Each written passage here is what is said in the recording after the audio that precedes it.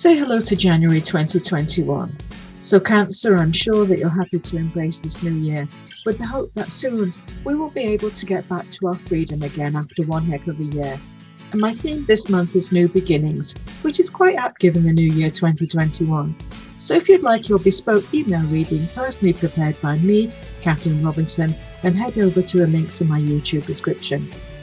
Cancer, you've been brought the King of Swords upright, which encourages you to use your logic and intellect to navigate your path ahead.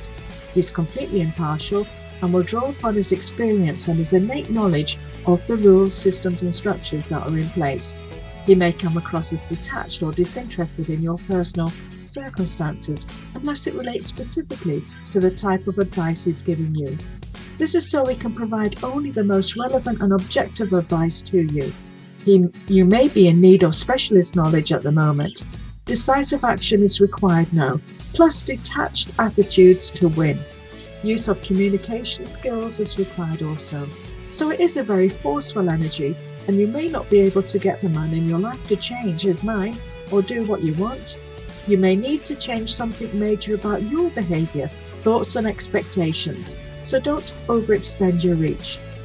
So we're saying a man in your work environment may behave or talk to you in a way that you find bothersome, but the truth is that you may be being too sensitive. He's just doing his job. And if you're looking for work, a man likely to be dark-haired and stereotypical man's man may be in a position to hire you, but you will have to impress him in every level to get the job. Know where to draw the line, but don't be too quick to claim offense.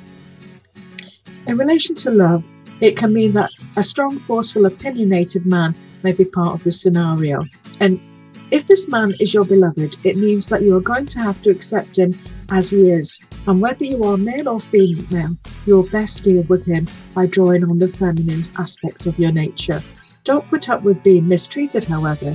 This man can walk the line between being a man, or is overstepping his bounds. When it comes to finances, it tells us that you need to fully understand and face the reality of your financial situation.